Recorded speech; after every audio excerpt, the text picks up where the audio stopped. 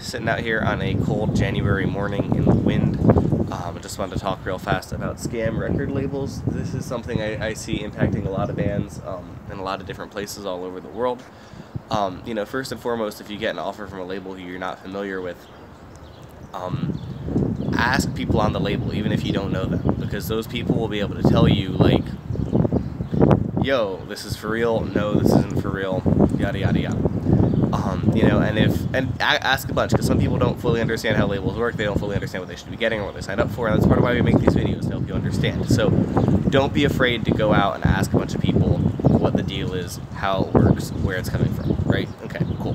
So once you have that going for you, also ask the label every question you have. If the label isn't like confidently able to answer questions, or like the person you're talking to isn't like, oh, let me go run this up the flagpole, and comes back with a real answer. If people aren't doing that, if you're not getting real answers, then just back away, because that's just another really good way to know, oh, this isn't legit, and make sure that they're giving you the things you want. Do your research, know what you should be asking for, and then see if they'll give it to you. If they're not going to give it to you, maybe you should move on. That being said, if a label asks you for money, usually it's a scam, but not always. Sometimes there's legit reasons for that. Sometimes, as we've discussed before, they want to see that you have skin in the game, right? So often, I think bands don't have skin in the game, and they just put something out because, oh, it's no risk to us, and it ends up fucking the label over, and the label's out $500 because the band, or more, because the band never did anything to promote the record. So sometimes it's like, oh, you want PR? You have to pay for it, because guess what? That's a big cost for us, and we're giving you a bunch of shit for free anyway.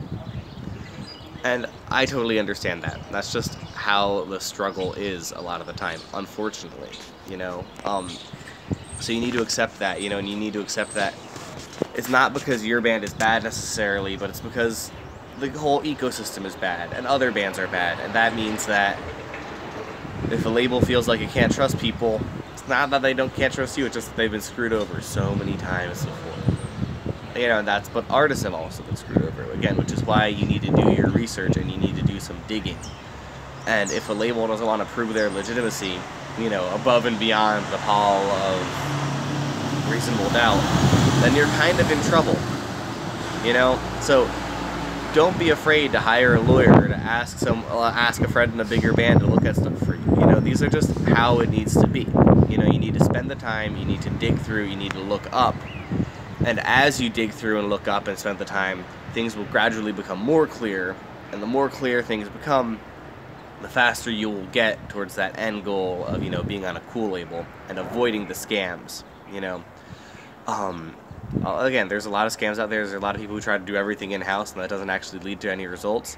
Track their other releases, track their other ideas, ask for proof in the pudding, ask for results, ask for evidence if you don't know. If you know the label, obviously don't be an asshole. But, if they don't want to give you information on them and you don't know them and they're offering you a deal that's too good to be true,